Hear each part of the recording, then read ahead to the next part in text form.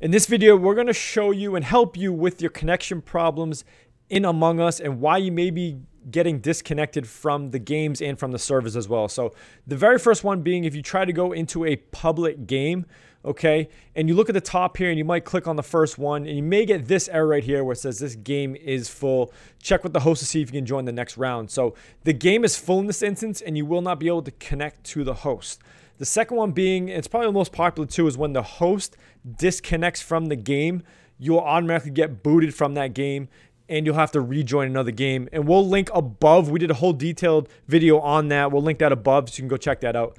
The third reason being, if you're having connection issues, if you go in the bottom right-hand corner right here, you can actually change your server to Asia or Europe, whatever it may be, and you can try to enter those games as well. That may help your connection issues as well. And then the fourth one is just check your connection. We're on PC right now, but if you are playing on mobile, make sure you're connected to Wi-Fi. It does lag a little bit if you're just using cellular data, so make sure you're connected to Wi-Fi. And those are the four main connection issues that you do have. If you do have any more, let us know in the comment section below. We'll try to help you out the best we can, and we'll see you next time.